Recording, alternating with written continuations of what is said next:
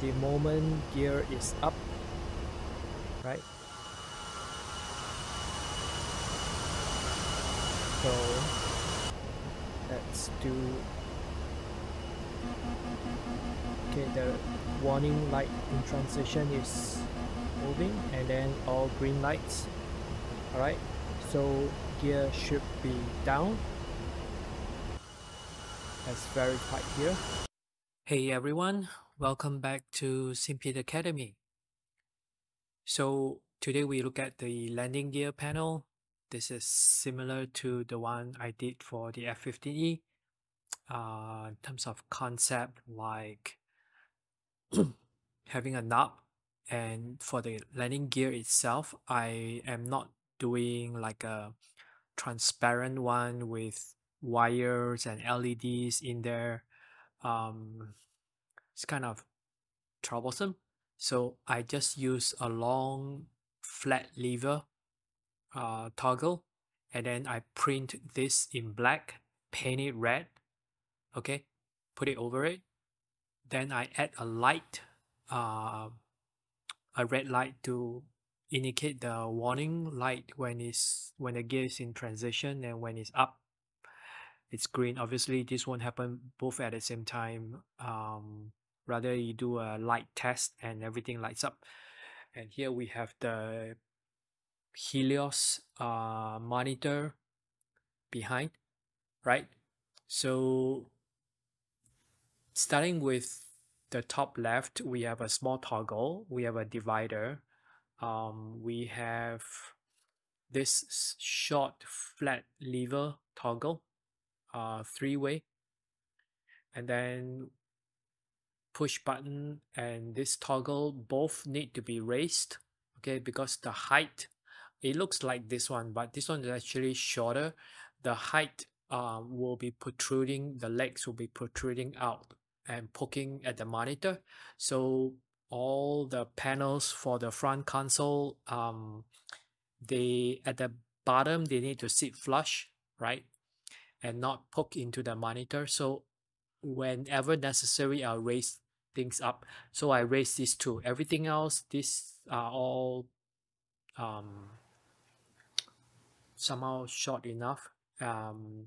This, I do not want to raise the whole thing like the AHCP, because we don't want this panel to be too thick, right? The view to the monitor, we don't want it to be too far away. So only when necessary you raise the necessary ones. So these two are raised, everything else is fine. And also I need to build this LED holder. I decided to use 2 LEDs. Don't need for 3 because the ones I use are dome shaped and very bright. One is not enough, one you will shine only in the middle. So you have 2, and then you have 3 of this, right? And then you put the ladder like this, 1 mm thick, 3 mm thick, and then the ladder 1 mm, and then you place it in here. I have this 2 support here, just at the side to prevent it from falling, and then the most of the body is exposed to the light from behind, right? So this can be printed in black, and then you paint it inside white to help reflect light.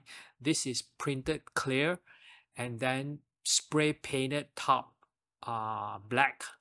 Obviously paint the sides black as well to help reduce leak. And then you file away the flat file away the text, right? Then the light will be exposed. All right, so let's take a look at how to build. We need to build an LED holder and 2 knobs, okay? So using the once again the PDF that Romeo Kilio shared online, PDF use SVG, as you see from the previous video how I do that. SVG, trace it, path to object, and then save as SVG. Here in FreeCAD, we import the SVG. We select the necessary ones as they outline, okay? and as usual you select that as a sketch. So once you select as a sketch, see if you need to adjust. Like my screws from that holds the top panel to the back plate is always 3.6, right? So all the ones in purple squares here change to 3.6. You adjust this hole size accordingly. These are for the two small toggles. Another one here, this is slightly bigger, 6.5. This is still 6. All right. Then this one, the default shape is, you see this black line, I shifted it left by 1 mm, right by 1 mm. The default is 12, right? So just to squeeze in, you have a center LED holder, another LED holder. So it becomes too tight to fit. So you just shift to the left. I trimmed the middle one so that they both share the same rim. So don't have to do too much. Now when you pad, this cutout, when you pad down, okay, as explained in most of my videos, you do that. Then the text you pad up, the panel you pad down. So now you select, you click on see which one lights up, okay, turns green, and then you select them as text. All right, so you pad up, and then this one you add 2 circles. The default inner one is 50. I draw another one, 53. So thickness is 3, and then you pad up 1 mm, you look like a bezel. Okay, you look like you put a nice bezel and drop it in. So then at the bottom we need recess for these holes, and since we pad this up, right, I also drew this divider. So anyway, this one you pad up, and you then at the bottom you need to deepen the recess. If you don't, then it defeats the purpose of padding up, right? Because you want the whole toggle body to go in higher, okay? Then this one, the knob, I downloaded from somewhere. I don't know, Thingiverse or Yagi or something. So anyway, if you find something like this in my miscellaneous panel from episode 4 of the F15 playlist, what I did was I removed the center one, right? Because it requires a screw. So this one you don't do it, you just leave it as is, and then you just at the bottom have a sketch and draw this rectangular slot to fit the flat level toggle, okay, and they are done. So but before that you need to know how to convert this STL to be editable, okay, to become an object. See that video I explained, I showed the steps. So now another video, episode 13, shows how to build this knob, okay. Basically a cylinder, then 2 more cylinders up here, 2 cylinders below, and then here you draw also a vertical slot, and you're done, okay. And the same concept, okay. You need an on lever, okay. For gears, it doesn't matter which aircraft you fly, they're all the same. You need an on toggle, not a 3-way, it must be a 2-way, because the lever is up down. It doesn't stop in the middle, okay. Stopping in the middle is a 3-way, it's up or down, so that's 2-way. The other thing, it has to be an on, it cannot be on off. If it's on off, that means you're only wiring 1 pin and off, and half the time in the sim it doesn't know whether it's up or down, Okay, you need on. Then in the DCS BIOS, you need to program such that when it's when you want the gear up, you use which leg, and then when you want gear down, you use which one. Okay, basically you specify when it's up and down, and not leave it to chance. Okay, this is the way to do it. I also explain it in the F15. They're exactly the same. So LED holder, we built something like this, and this one has a bit of rim when you drop it, so the rim will prevent it from falling through the hole. This is the one in the middle. The ones at the side, left and right, I trim this, right? There's no rim coming out on one side, so that you can fit with the center one. So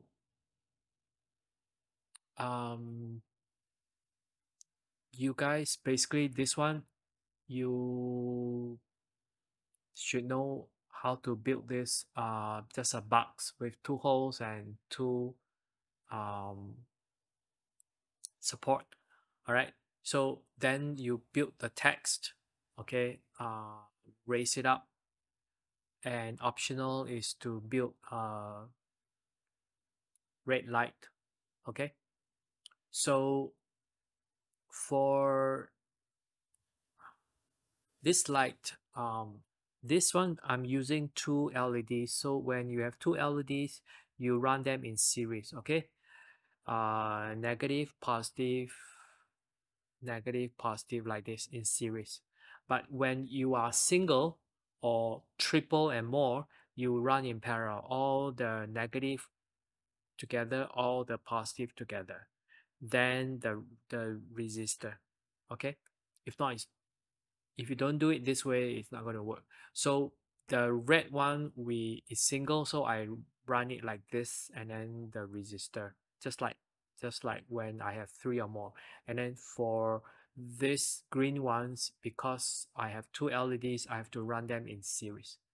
All right, so look at also my F15E videos, how I managed to handle the resistor without breaking. Okay, I tried soldering 3 different ways and they keep breaking, so I ended up using something to just clip on it.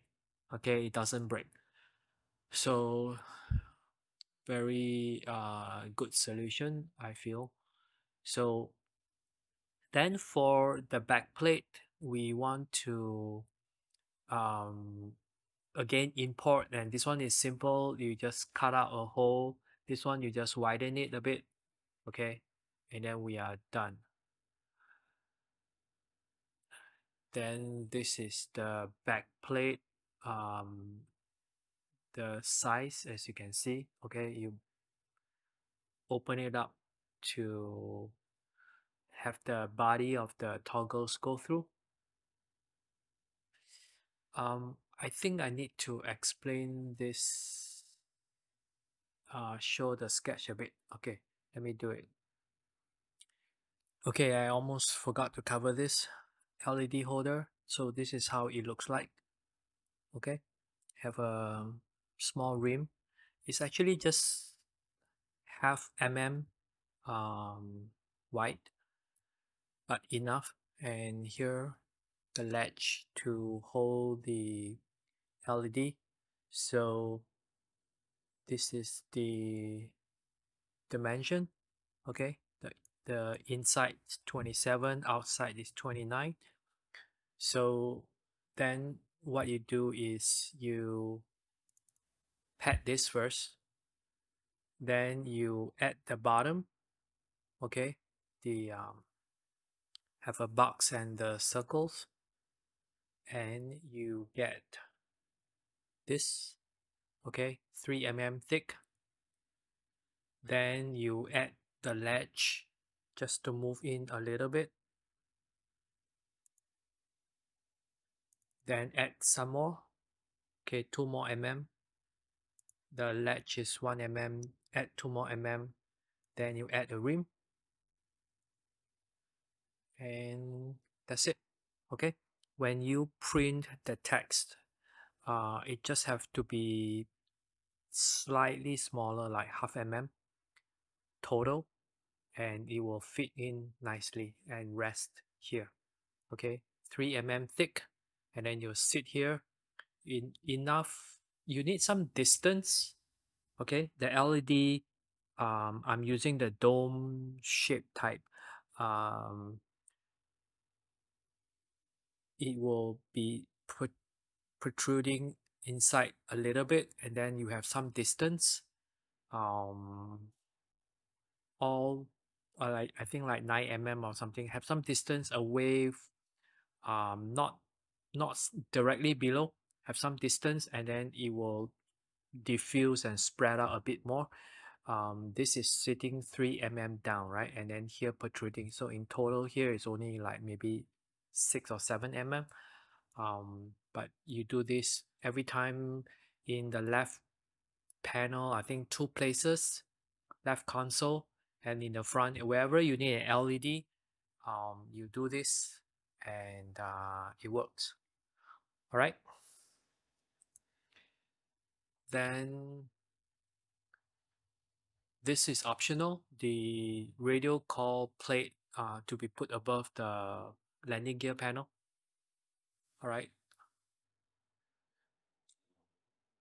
For DCS Bios, 3 things to note. One is this: all the LEDs are like this. Okay. Um, the traditional way. Then in the newer versions of DCS BIOS, they started using this. Okay, if you just use this um, without changing anything, it's not going to work. You're going to get this compilation error, whatever is not declared. This is a macro. Okay, so somewhere it has determined that this macro name will be means this or whatever. Each one of them is given a name and the actual address. So you go to your save games, right? This is BIOS doc. There's an address file, H file. You open up, you see all this. Okay, for it's a long list. It covers all aircrafts. So you see, they all have a name, right? And after the name, this is the address. So you see, this is the name of this switch. If you don't want to use this, you can put this number here instead. All right. But if you are copying the new code, you need to basically tell Arduino where to look up this address. So you copy the path. Okay. So you in your sketch you include your save games. Okay, and put address.h. Then you will be able to compile without this not declared error. Okay. The other thing to note is the gear up, gear down, the gear lever. Basically, I said an on, right? On means it has 2 pins. Okay. So one will say up, one will say down, but you don't want to use a 2 position switch, 3 position switch. They all don't work. So good thing is we have this rotary encoder. Even though we are not using an encoder, the code that requires 2 pins will work for this case. Same thing with the F15E. The solution is exactly the same. You use an on switch, you use physically, and then in DCS BIOS, you use this encoder code, okay? And you will do gear up, gear down. If the gear is going up or down in reverse, then just switch your numbers here, okay? Or switch the way you wire. That's more painful. So just switch the number here, and then you're good to go. Okay, these are the 3 things to note: the macros and this special code. Everything else is standard. Okay.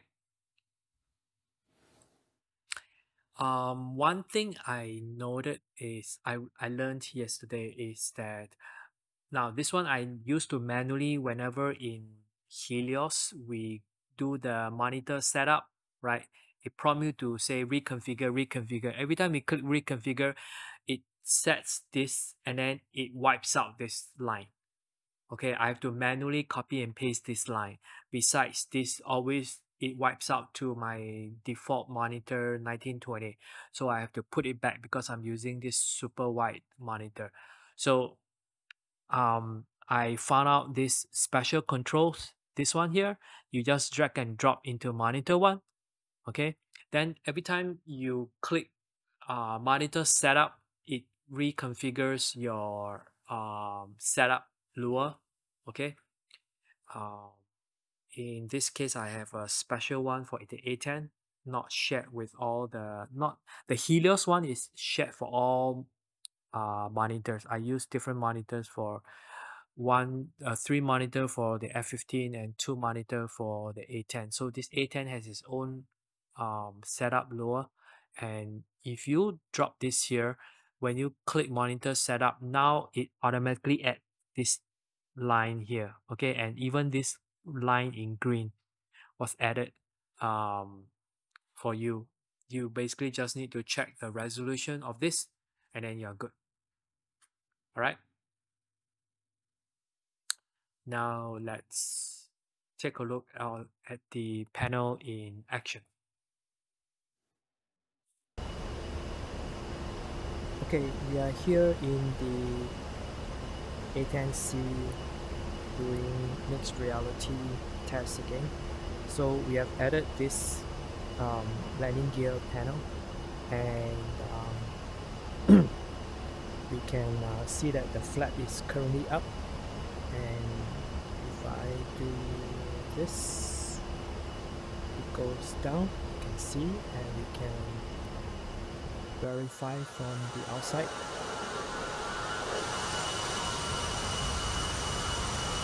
Flaps are down, and we do flaps up, goes up, and it's retracted. Okay, that's a bit steep. So now we test the gear. At the moment, gear is up, right? So let's do, okay, the warning light in transition is moving, and then all green lights. Alright, so gear should be down as verified here, and then now we go up again. This is moving and gears are going up. Right, so everything is working for this panel. So next we'll be adding CMSC, then this will become more visible. Okay, like the VR part, we will cover this, and then the NMSP will be next. So as we add more and more panels to the main console, it becomes easier to fly in mixed reality. As I said before, when you're flying, most of the stuff are in the front, right? MFDs being the most important, and your HOTAS. With this MFD and HOTAS alone, you can do a lot of the flying. Then occasionally, you know, all this gear and the AHCP backup instruments are good to have. Then the side consoles are less important. And the UFC obviously very important. So we will add more and more, and it becomes easier and easier to fly, because we can see our instruments, we can operate the instruments, and we can look around us and see the virtual world. Alright, till next time, thank you guys for watching.